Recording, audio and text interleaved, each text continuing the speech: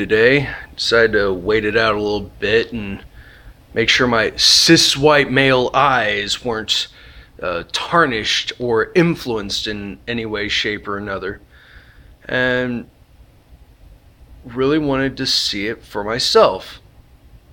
And I did, of my own volition, no arm twisting necessary, and enjoyed it. A lot of it made more sense than originally thought, like having it take place during the First World War, which makes sense since that would probably be when the Amazons would have been interested in protecting mankind. And it all works out. In fact, opting to do that instead of having all the, pseudo and super science of the fantastical world of World War II also gave it a nice new vibe and made it slightly more amusing, especially for cynical sycophants like myself with my slightly nihilistic attitude, especially when Gal Gadot playing Diana, who isn't referenced as Wonder Woman in any way, shape, or form. It's great. Except every time do a shot for hearing some scruffy old Brit go, "Who is this woman in here? Blah, blah, blah. Who's this woman speaking up? Who is this woman over here with the sword? What is this woman doing?" Like I love that there's that subdued disdain because, oh, jolly old England, turn of the century and whatnot. Right. But still, it was very enjoyable. Chris Pine's perfect for Steve Trevor. Handles it very well. It's not too much of a job for him. He filled in perfectly. He didn't channel Kirk in any way, so there wasn't a lot of this, Captain Kirk nuance like he was Steve Trevor. And there's a lot of tact in it. Gal Gadot is not, super naive. Yeah, she's shocked by a lot of stuff within the world of man, and her lead-in handled insanely well. The backstory not hammered in too much. There are some tropes that get brought up, and of course they're turned on their ear because, it's a strong female character. And a lot of people say that, but honestly, I look at it as, some tropes. I try to look beyond sex, even though everyone expects me not to, because I apparently fill out the demographic of neckbeard. Couldn't be any farther from the truth, but what the fuck ever, right? And everything about it is done very well. The choreography, the combat choreography is excellent. It still has that classic war vibe, but having it be World War I shows a more natural tone as opposed to the stigma we have with World War II that immediately all Germans are evil, when it's further from the truth, obviously. As in World War I, hopefully the war to end all wars, which is what intrigues Diana to join Trevor on his mission. Which, that epic battle where you saw all the Amazons fighting all the Germans? That's like the first 15 minutes. Like the moment Steve Trevor lands in Themyscira, not by choice, by force, he gets tailed by a group of Germans. And of course, they're going after him because he is the enemy, not because it's Chris Pine. But it's still handled well. And not a lot of cheesecake. A lot of people would expect there to be cheesecake, Gal Gadot, former model, she's athletic. Yeah, I mean, she's wearing next to nothing because they bring up, combat purposes. And oddly enough, there's a lot of references and nods to other aspects of Wonder Woman that some people would actually prefer to be forgotten. Like, she kind of becomes interested in fashion, but it's done once again in functionality. Like she tries on some outfits early on, which costuming on point. She goes, "How is one supposed to fight in this?" To which Etta Candy, the actress who played her name escapes me, and I'm sure I'm gonna get ripped apart in the comments for not knowing that before coming on. But I mean, the two names I need to know were Chris Pine and Gal Gadot, because they're the two leads. Everyone expects that.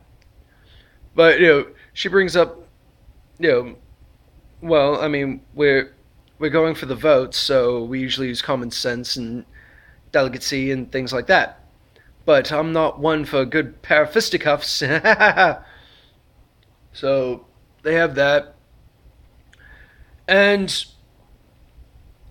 they do the whole ragtag team at one point because, they're trying to reach the end of the war, so they're trying to reach peace. But Gal Gadot is hell-bent on finding Ares, who is clearly the cause of all war that's going on. This is the grandest war, so clearly Ares has a hand in it. So Trevor makes a promise to get her to the front, and if she can find Ares, kill him, and hopefully end everything like that. And he hopes that he's wrong and she's right. That maybe something is driving men absolutely nuts to want to kill this many people so quickly across this many countries and this many continents. And he gets his own team together, which I'm not sure if it's supposed to be a nod to Sergeant Rock or maybe the Losers, because they do the whole multicultural thing. And a lot of people might go, oh, that's clearly a knock towards Captain America and it's bending to the Tumblrverse. Newsflash: when they were doing war comics in the late 40s into early 50s, when they weren't sure if the war was going to end or not, they were doing the multicultural thing back then. Yeah, it might have been a little more tasteless. Like, if there had been a black guy on the team, his name might have been, his nickname might have been, Boxcars or, Bones, because, blacks like the dice. I still don't know where that comes from. I've never had a black friend or known a black friend to be into craps or any dice-based game aside from D&D. But, if they had a Scots, they might have named him Tartan or Haggis McGee, which thankfully is not the case here. And lo and behold, they actually have a Native American who lasts longer than 5 minutes on screen. Yeah, his nickname's Chief, and yes, there is a smoke signal reference in there.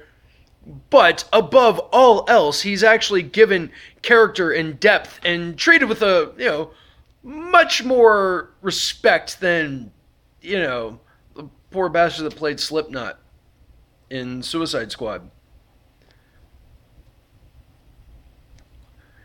It is straightforward with a lot of the story. Obviously, Ares is on the battlefield, but who is Ares? Lots of red herrings. Dr. Poison isn't as well established as I thought she would be. There's not much of a face-off between her and Wonder Woman, or Diana, because thankfully they don't reference her as Wonder Woman in any way, shape, or form. But there is the battle with Ares. There are a few twists, a lot of red herrings, thankfully.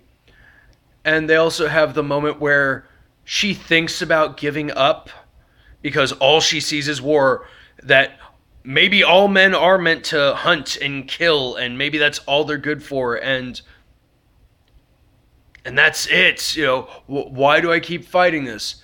But, Steve shows his dedication. Like, I brought this up in an earlier video, that the reason why she was drawn to Steve wasn't because he was a man, it was because he was a soldier dedicated to actual protection. He wants to stop the war. He doesn't want to keep fighting. Yes, he's shooting that guy from across the field, but if he doesn't shoot that guy is going to shoot 9 other people. Take one, save 1,000. That type of scenario. And just the whole movie is very well handled. Even even doing the whole, oh, it's being told through memory. She's looking at a photo from her on the battlefront, that's dropped to her by Wayne Industries because it is an antique and is going in the museum that she works at in the Louvre. So it's nice to have her be international because, she's not American enough. She came from Themyscira, which is supposed to be Greek. That's about as far from American as you're going to get, you fucking idiots who are bitching about that. Seriously. Nothing about her is supposed to be American aside from the person she works with. She never was American. She wasn't born in America. Yeah, her creator was American, but that's about it.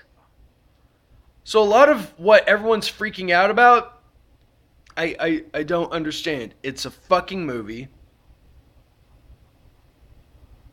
It's a work of fiction. Historical fiction at that. And it was well handled. It's a shame it took this long for them to get it right, but to not be completely the other Marvel studio, they don't do a stinger at the end. There's no after credits scenario. And I waited. I almost pissed myself waiting. I'd killed my drink like 4 times.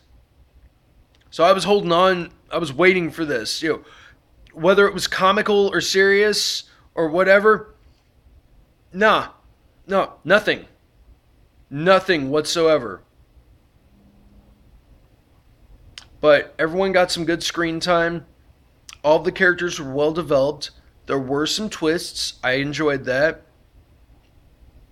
And I'm definitely going to check it out again. This time I won't be looking for all the hints and everything. Like, oh, they might be referencing this. Or, oh, hey, that character's name is connected to this group. I won't have to worry about that. I'm just going to enjoy the movie and not be so goddamn critical about it. Which, I don't... it's up to your interpretation if I was insanely critical about it. I enjoyed it. If you don't, that's fine. If you didn't enjoy it because a woman directed it, you can go fuck yourself. If you didn't enjoy it because it's not American enough, grow the fuck up. And if you didn't enjoy it because the Nazis were, not in it, because it's a war film, we're fighting Germany, therefore we're fighting Nazis. No, chill the fuck out. The Germans are shown as humans following orders.